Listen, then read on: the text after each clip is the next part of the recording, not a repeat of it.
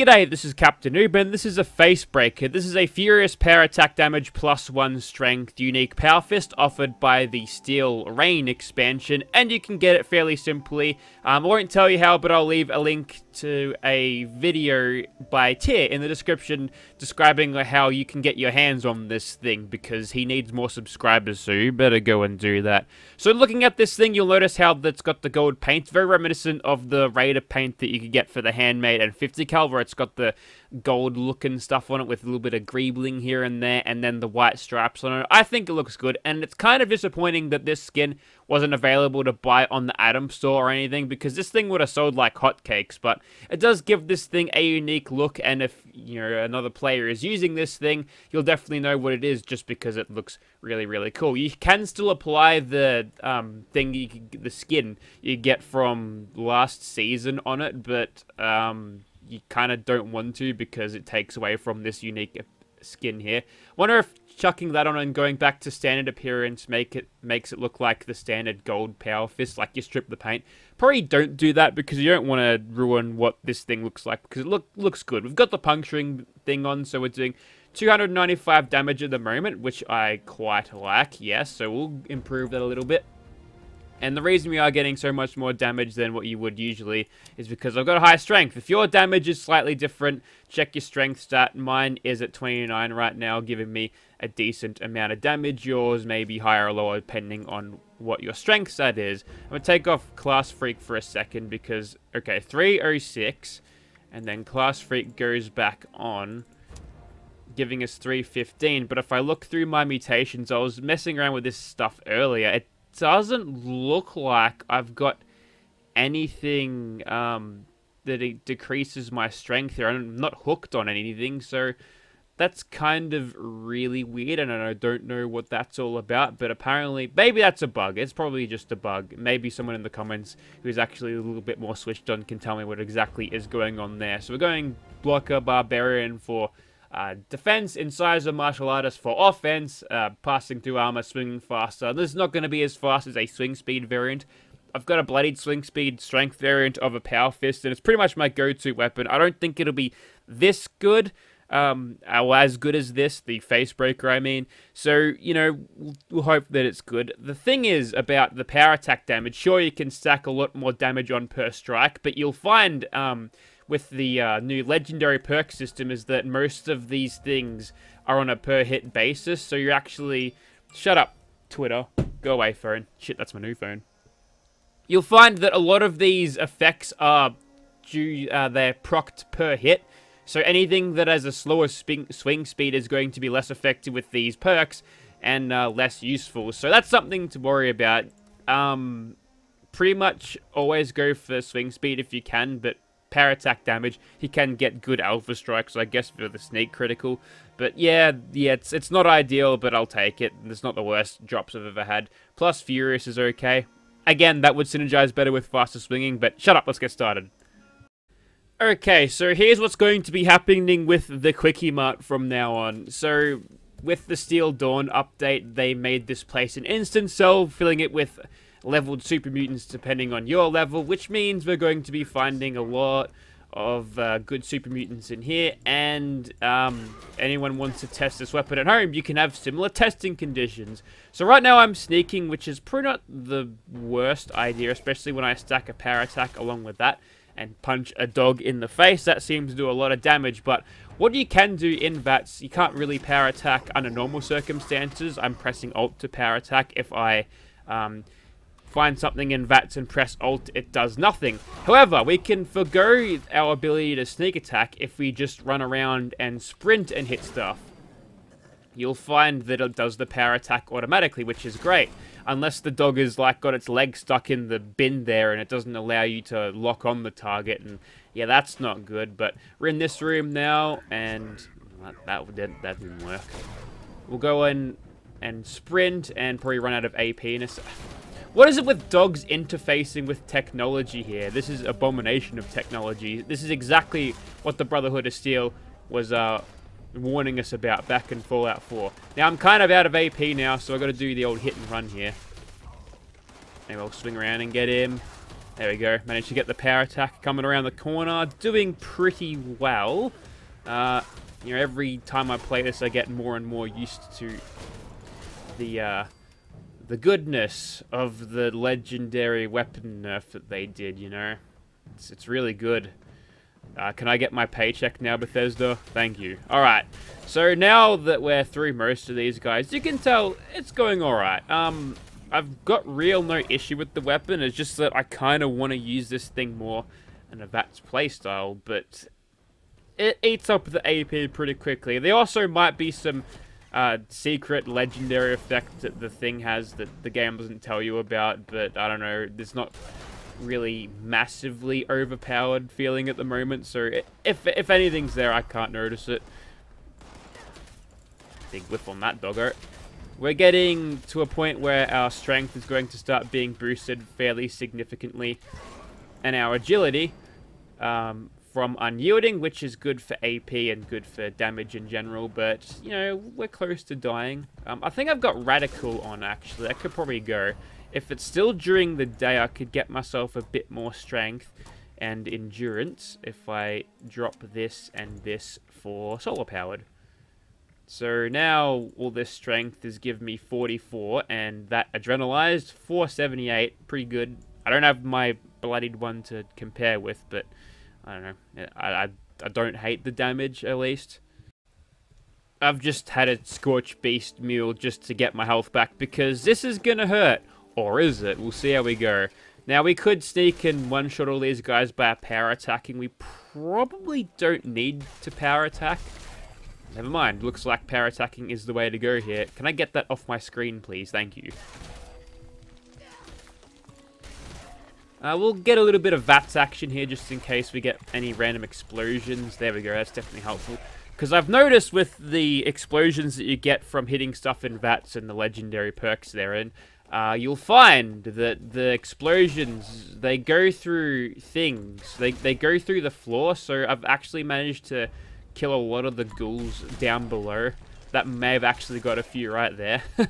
So that's good. Probably unintended, and if it's nerfable, they'll figure out a way. But generally in this game, explosives, unless it happens like directly under the floor. I tried to power attack, but did nothing because I was out of AP. Feels bad. That one, though, got the power attack in. But, yeah, maybe it's where the explosion is set. Maybe they just forgot to check the it can't go through walls thing. Off the top of my head, there's some geometry checks that explosions do have. Or is that projectiles or something like that? It's very legendary rich run at the moment. Cloaking T45. Oh, yeah, they made legendary power armor a thing. I don't know what to think about that, to be honest. Now, this guy's usually really tanky. Actually, luck on power armor would be pretty cool, but you don't really want to use that much in VATS anyway. I don't know. The only character that would utilize power armor has got some sick legacy versions of a Strangleheart, so maybe I'll have to give it more thought, but I can't think of the top of my head why I would go outside of power armor, especially since there's no unyielding. Maybe I should talk about the update in general, because there's a couple of significant things that have happened. They sort of, they took away a little bit of that time gating, actually. Press the block button there, game. See, that person can block, I cannot. You notice how his health is getting worn down there by talons. That's kind of why you want to use VATS against melee combatants, because I don't think they can block that, which is good stuff. And that guy's messing me up. Oh wait, no, that one just blocked VATS. Eat my words. That's okay though, because we've got a ton more AP and strength now. And a power attack sends you flying and also exploding. It's good. So, yeah, time gating stuff. So, they increased the script limit per day, good move, and the Boolean limit per day. That's great. I still think the time gating is way too much, but, you know, baby steps in the right direction. Hopefully, player feedback can persuade Bethesda to do away with it even more. But I understand how they gotta have people playing, you know? People that have nothing to grind for, they'll go and play something else. Like Mass Effect Legendary Edition. Get around it. It's good as. Ah, yes. I can't target him because VATS. Maybe I should power attack him here. Yes. So that was a pretty stark difference there. You'll note that I did around 500, close to 600 when I hit him normally. Power attacks almost 1,000, so that's fairly significant, especially in this day and age with additive damage calculations.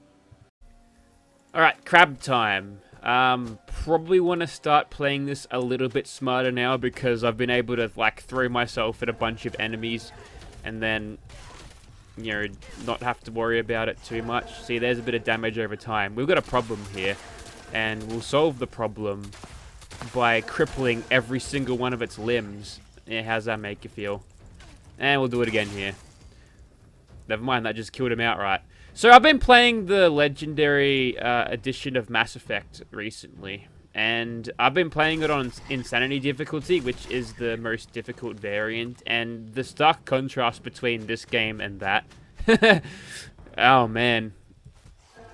How do I put it into words how much easier this game is?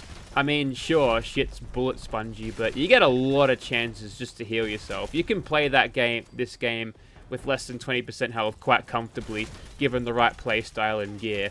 You wouldn't think about doing that on Mass Effect. Yikes. The time to kill is brutal, and I like it. When people talk about the damage nerf and everything, they cite, oh, the game was too easy anyway. It's not like it got any harder.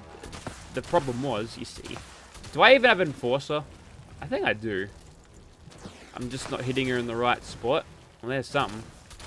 There we go. Okay, we're kind of accidentally taking out half of her health doing that, but that's okay because we've got the follow-through bonus here. 1638. That's some good damage. We'll try to find her legs again. So that's why I chuck that perk on all characters. Okay, you can stop doing that now, thank you. There we go. Do they have damage over time? Is that why I died? Maybe.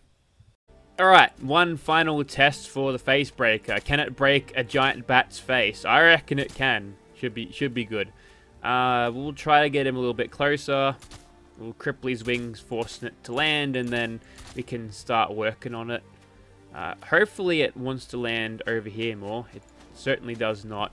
We'll sneak in and start rearranging some features here. We're in danger now because I got spotted. There we go, back into caution. Avoid that guy. Not quite. Need these sneak criticals to be going. So we'll try to utilize escape artists here. Alright, that's good. That's good. Let's just hit him in the face. I missed it somehow. I don't know how I missed it, but hang on, was that just a normal? Did they nerf the Scorched? Hang on. Oh wait, I've got blocker. Okay, never mind. But they used to hit really hard, the punchy Scorched. Like, that one even put away his rifle because he knew he wouldn't be able to do jack with it.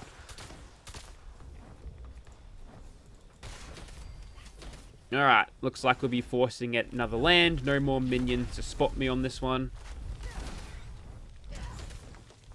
Cheeky little explosion there. And, yep, that's how you do it. I don't actually think we hit that thing in the face, but we'll continue to try to do this. It is nice getting the headshots with the melee weapons. I think there was a bit of discourse about that. People were saying it didn't work. I don't know who they'll listen to, but I'm fairly certain it does. You will notice that there's higher numbers, which I guess, you know, sometimes they lie, but, you know, this being the same as Fallout 4, I noticed that shit back in 4, alright? There we go. To the face. Oh, no you don't. Yes, he does. So it's not a particularly blazingly fast approach to killing stuff. I definitely feel a lot better using my bloodied swing speed thingy. Obviously, that is proper god roll stuff and synergies and all that. We'll just hit this guy. We could probably beat him in a tank fight. Didn't get staggered there for some reason. Staggered in VATS. It's always none. Alright. Beat him. Just went toe-to-toe with a Scorched Beast and lived. That wouldn't happen on Insanity difficulty. That's for sure. Man. Well, kind of don't care about the rest of these guys. You know how this thing goes. It's it's a decent weapon. If you're new to the game, you've come into the game from the start, or not from the start, from like Steel Rain or Steel Dawn or something, and you're just starting out because people are saying, hey, Fallout 76 is better now. Well, you've got yourself a weapon here that you might be able to use correctly, and provide you make a good build for using it and utilizing weapons like it, you can do a pretty good job with it. I really don't have any complaints other than I've got weapons that are better than it, which is a complaint. It's a good problem to have, but also you can transfer this thing. I got this thing on my Stealth Commando character, dropped it in a thing, and then just picked it up on this one. So yeah, even if you don't want to play through this thing twice, maybe if you don't want to do it on one character, or don't want to do it on multiple characters, you can just transfer it over if you've got a friend or a private server. So that's good. Yeah, face breaker, pretty good. Definitely wouldn't break my own face with it, but I would break others. Thanks for watching. Bye.